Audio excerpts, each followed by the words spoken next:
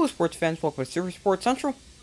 So today, Juan Soto turned down a 15-year, $440 million contract extension from the Nationals. And this is actually not the first time he's turned down a massive contract extension from the Nationals. Before the lockout began, he declined a 13-year, $350 million extension. And he also declined another contract, but I can't find the details. And now, this one that he declined today.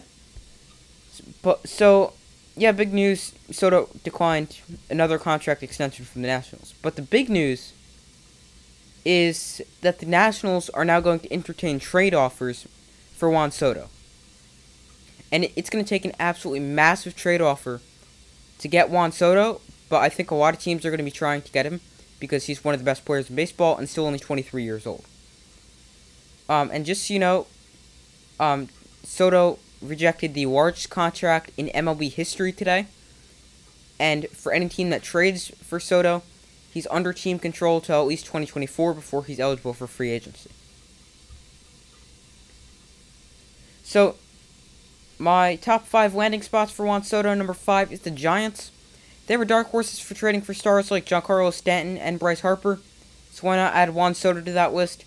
The Giants don't really have a whole bunch of true franchise players. And it would make, Soto would be replacing Buster Posey as the new face of the Giants franchise. Number 4 is the Seattle Mariners. So they could be looking to trade for Soto, and that would give them another superstar, as it already looks like they have a superstar in the making in Julio Rodriguez. But the Mariners are in a position to be buyers at the trade deadline. They're on a 13-game winning streak, sitting in the wildcard spot. Still 10 games behind the Astros. So, not totally out of reach, but still not like they could just go win a game and be in first place. But if they keep winning like they have, they've won 13 in a row. Plus, you add Soto, they may win a few extra. So, they could maybe even challenge the Astros for the top spot in the American League West. So, number 4 is the Mariners. Number 3 is the Toronto Blue Jays. So, when you look at the Blue Jays, they have a loaded roster. They are definitely just not performing up to their potential this season. They have several young players, and they could add Soto to that list. But the problem is they're going to have to pay them all. Vlad Jr., Bo Bichette, Soto. So unless they're going to be willing to dish out a ton of money, it's probably not going to happen. But the Blue Jays could use some kind of spark. Maybe firing manager Charlie Montoyo was the spark they needed. But they've been underperforming. And Soto could make them become like a true super team. Not like a super team, but like one of the most loaded rosters in the entire, in all of baseball.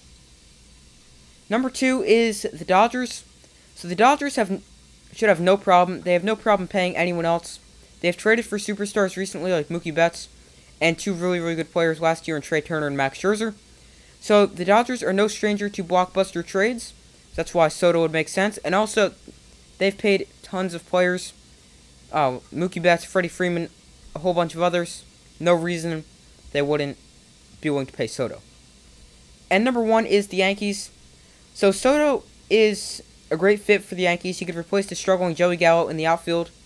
And he's also a lefty hitter, which is perfect for the short porch and right field at Yankee Stadium. And the Yankees also have some really, really good prospects to give back for Juan Soto.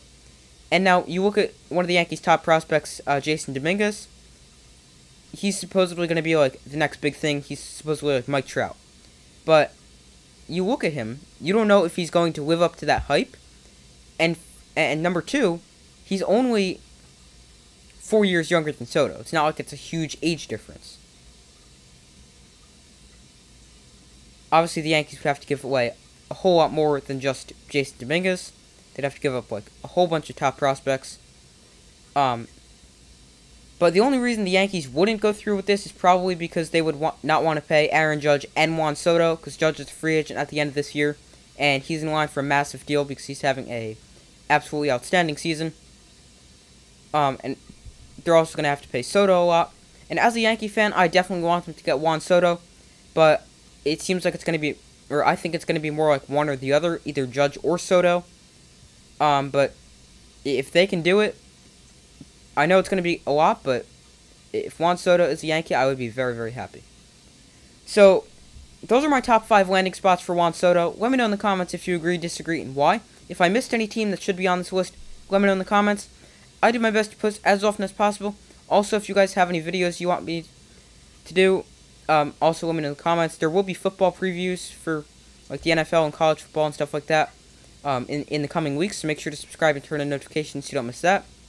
So make sure to like, subscribe, and comment. I do my best to post as often as possible, and I will see you in the next video.